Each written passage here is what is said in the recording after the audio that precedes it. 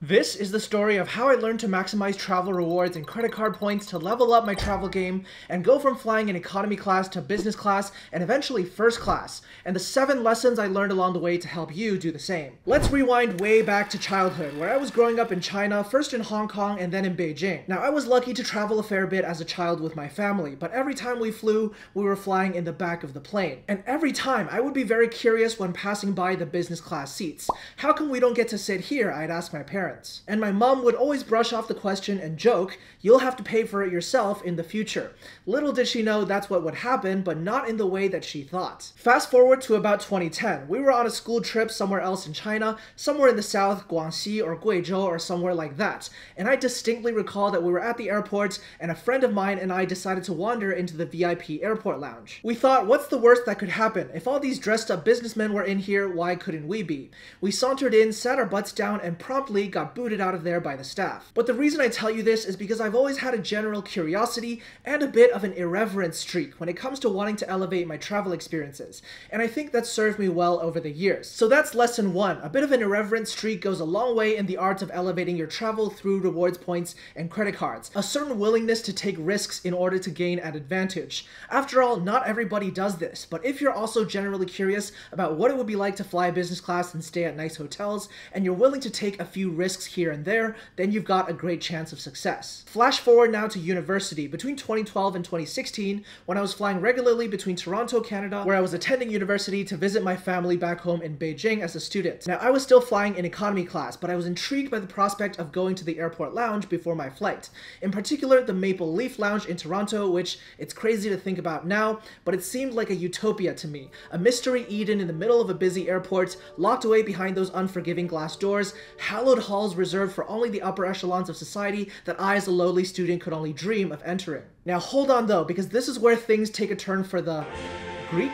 At the time, Aegean Airlines, the Greek national carrier and a relatively new member of Star Alliance, was offering Star Alliance Gold status simply by earning 19,000 tier miles, essentially flying 19,000 miles in distance on paid fares, whereas other Star Alliance members typically require 50,000 tier miles for the same status. I figured that if I could credit my Toronto-Beijing flights to my Aegean Airlines account rather than my Air Canada or Aeroplan account, I'd qualify for Star Alliance Gold status with just a handful of flights, which I could then use to enter the Maple Leaf Lounge in Toronto without ever having set foot on Aegean Airlines itself. So after doing my research, I proceeded with this strategy, and sure enough, after crediting a few round-trip flights to Aegean, I qualified for Star Alliance Gold and I swiped my Aegean Gold card at the Maple Leaf Lounge in Toronto. I tasted my first bite of those signature stale cookies and had my first sip of those frankly quite pedestrian machine-brewed cappuccinos. But because it was free, it was so much more delicious. So that brings me to the second lesson. Even when flying economy class, airport lounge access can be a great way to take that first step towards elevating your travel experience. It was very much the gateway drug for me to pursuing better travel, and over the years I found that it tends to be the case for many of you as well. Of course, something I didn't know at the time was that I had gone about getting lounge access the hard way.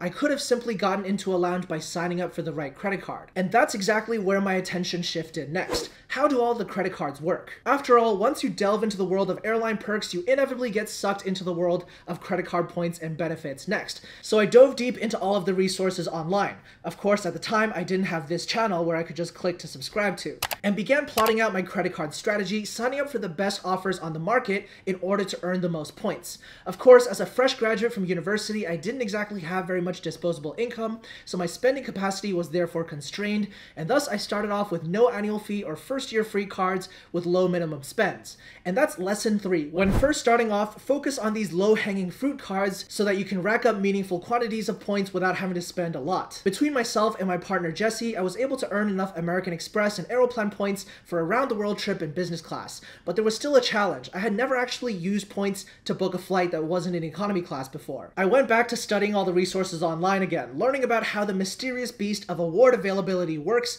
and I eventually plotted out a 2-week, 3-stop trip for May 2017, which was booked all the way back in September 2016, 8 months in advance, as I wanted to ensure I found the best award availability. During this process, I discovered that redeeming points is harder than earning points, as it's somewhat simple to sign up for a bunch of credit cards and use the right one for the right purchase, but mastering award availability and putting together a trip that works for you is a lot more of an art than a science. And that's lesson 4. Give the redemption side of the game at least as much attention as the earning side, since that will actually allow you to book your dream trip when the time comes. May 19th, 2017, I flew my first ever long-haul business class flight on Brussels Airlines, but having flown business class and elevated my flying style, I still had a problem: hotel stays. After all, hotels could get quite expensive, especially on longer trips, and I was curious if there was a way to use points to offset the cost while also getting a better experience by aiming for hotel elite status. The problem was that there's only 2 hotel credit cards in Canada, the Marriott Bonvoy ones. I wondered if there were any more options, and that's when my attention turned towards US credit cards, where there's a much wider range of options on offer,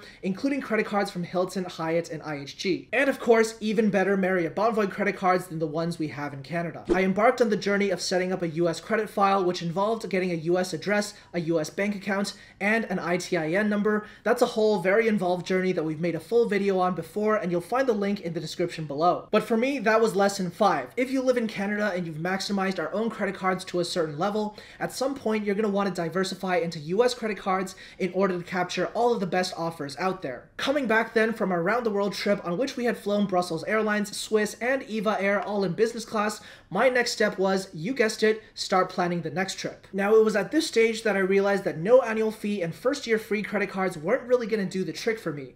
They were nice for racking up points steadily without spending much out of pocket, but if I wanted to fly in greater style with greater frequency, I needed to earn points more quickly. And that meant turning my attention to premium credit cards, which came with bigger welcome bonuses, better earning rates, and better travel benefits, of course with bigger annual fees as well. But by paying those annual fees, I was able to earn the same number of points quicker, which meant putting each stage of my strategy into action sooner, which in turn meant being able to book more flights sooner as well. That's lesson 6. Premium credit cards are the fastest pathway towards elevating your travel, and their annual fees are often justified as long as you maximize the card's bonuses and benefits. It's a shift in mindset here from maximizing points with minimal out-of-pocket costs to paying reasonable economy class costs for amazing business class experiences. And I tend to find that that's a shift in mindset that many points collectors need to go through in order to reach the higher levels of the game, myself included back in the day. And yet, even then, the business class experiences were great, but what about first class? I couldn't help but aim even higher to discover some of the best experiences available in commercial aviation, but of course, with so many travel aspirations on my mind, I needed to unlock even greater levels to the game of maximizing my points. And that's where I made a game-changing move by realizing that there was no way that I could figure everything out in this space by myself in this vast, overwhelming body of knowledge. I needed to meet and connect with fellow travelers and points practitioners in order to exchange knowledge, help each other level up our earning and redeeming skills, and build a strong network that would serve me over time. After all, researching everything on my own allowed me to take just 1 or 2 trips to get a taste of elevating my travel, but building that strong network of like-minded travelers would eventually help not just myself, but the entire community unlock the skill set of elevating our travel for life. And that, my friends, is lesson 7. Don't fly solo, build a strong network that you can contribute to and benefit from in order to raise your game by leaps and bounds, including learning about some things that don't often get talked about online. If building a strong community is something that sounds interesting to you, then I'd love to welcome you to the Prince of Travel's signature event, which will take place in Vancouver on May 6, 2023. We're going to have a full day of panel discussions, presentations, and learning sessions, including a deep dive into US credit cards, lesson 5 that we talked about with myself as well as my American YouTube credit card counterpart, Sebastian Fung from Ask Sebi. There's going to be a full lunch served, a drink ticket for every attendee, and you'll be able to network with your fellow points and travel enthusiasts and build that strong network that will help you travel better for years to come. Join us at the Prince of Travel signature event on May 6, 2023, and I look forward to seeing you there. Now, of course, these days I'm very fortunate to be traveling very frequently since Prince of Travel has been my full-time business for the past 5 years, and it's become my job, and a dream job at that, to pursue all of these elevated travel experiences and share them with you. And if you'd like to see more of the behind the scenes on what it's like to travel for a living, check out the new vlogs that we've been making on our second channel to follow along the journey.